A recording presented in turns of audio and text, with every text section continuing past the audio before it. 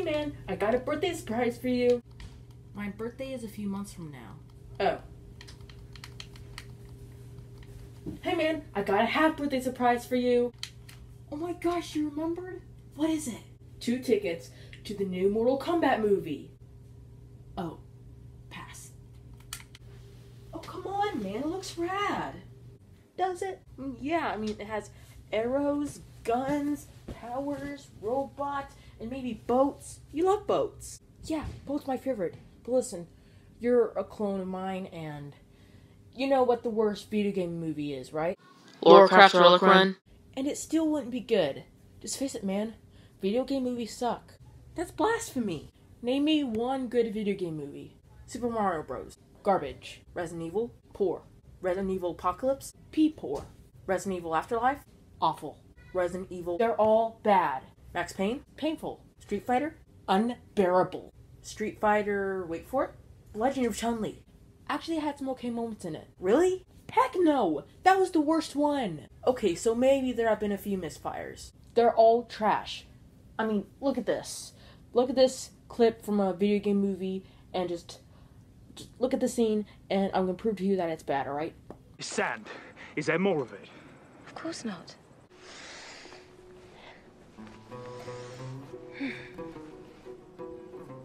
See what you were looking for, Prince?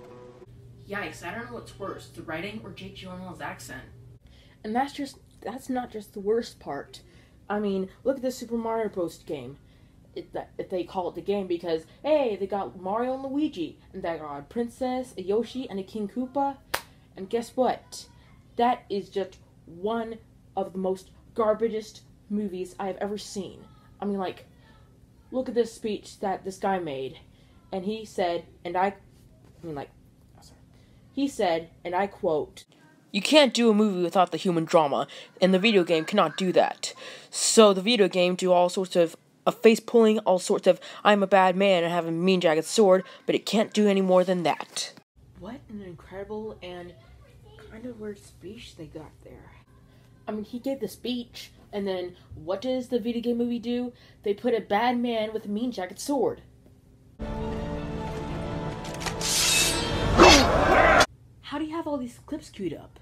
I come extremely prepared for my arguments. Okay, well you are right that some video game movies are all bad, but that doesn't mean that they'll never be the best video game movies ever. I mean, like, they're superhero movies. They got it wrong the first time, but at least they got it right the last time. Here, give me that. So disrespectful. So you see, back in the old days, superhero movies just seemed like kid stuff. Cheesy, over-the-top kid stuff. And then eventually, when guys like Christopher Nolan, Sam Raimi, and Kevin Feige started to get these characters right, instead of just them putting on a costume and pretending to get superpowers for a movie, you know? And then there's also, like, classic comic references, like this clip from the X-Men movie. You actually go outside in these things? What would you prefer? Yellow spandex? How did you get these clips on my TV? Yeah, I mean, sure, there were a few misfires from here and there. Batman v Superman, Calling Dawn of Justice, Suicide Squad, Justice League. And when people say that video game movies will never be as good as Marvel, or DC, or Marvel, or Star Wars movies, I'm like, no. I think there is a matter of time where there'll be good video game movies in the future. Hey, you know what? You're right. It is only a matter of time. And maybe, just maybe, Mortal Kombat's the one to finally get it right. So, are you ready to go? Let's do it! Don't you forget to remember me. Don't.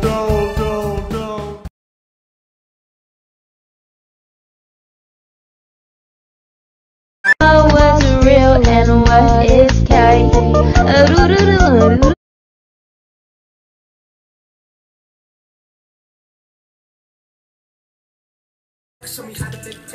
Well, it is the 4th after all.